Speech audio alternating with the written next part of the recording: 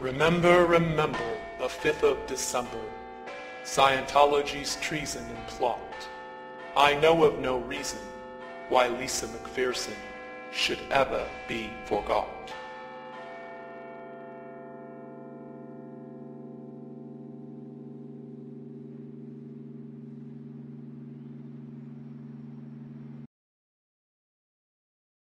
You say the misuse, but I don't know if you're aware that there was a plan in 1955 in this country, Ted, to repeat what was done in Russia.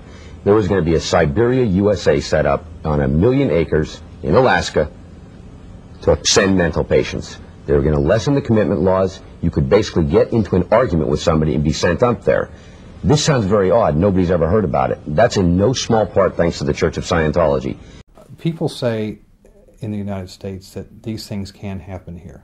Mental screening that only took place in the old Soviet Union or communist Vietnam or those places. It's not true. I want to talk in some detail about the Citizens Commission for Human Rights, or the CCHR.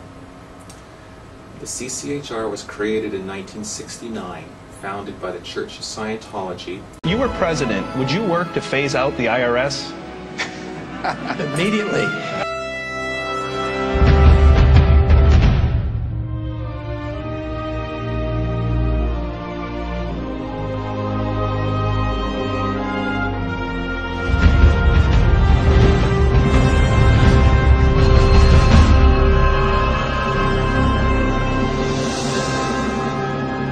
Hello, we are anonymous.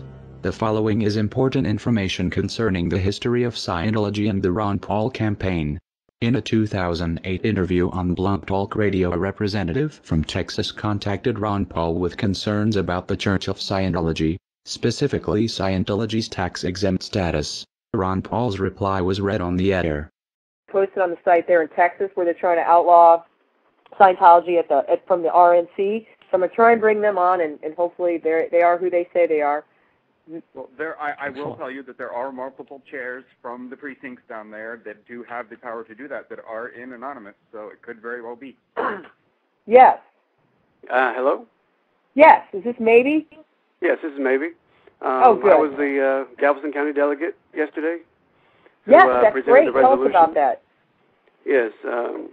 Well, I was brought in as a delegate under the Ron Paul people, and I'm one of 6 out of District 341, or Precinct 341, and I wrote a resolution out the day before the convention, and just proofread it, asked some people on my IRC if it was okay, and made some changes to it, and it got it worked out, and I submitted it yesterday, and after I had submitted it, they called for a vote, and every single person raised their hands, and it got passed. And it's going to appear, you can go to the website, it's called GalvestonCountyGOP.com, and I'm not sure when they're going to post the resolution on the website, but that's where they said they would be posted. And it's going to be resolution issue number 9, resolutions concerning religious issues, number 162. And it's going to say, be it resolved that the Church of Scientology in the state of Texas be officially regarded as a business and not as a religion. That's the only part of it they're going to be using. What do you think the chances are of getting that passed? And what will the ramifications actually be? The chances of it getting passed, it started out as it's a grassroots campaign, really. And a lot of people think it doesn't have much pull. But if we get enough people involved and enough words out, I think it can become an influential resolution that can be made into a law one day under the Republican Party. Well, God, if the Republicans are on this, man, I may have to change my vote. I'll tell you that. I actually sent Ron Paul an email, and he responded saying he did not support removing their tax-exempt status because he doesn't like taxes. And that's one reason Scientology loves Ron Paul so much, which is stupid. But that's bad. Well, who does like taxes? No one likes taxes, but that doesn't mean, a potential president can't see that a group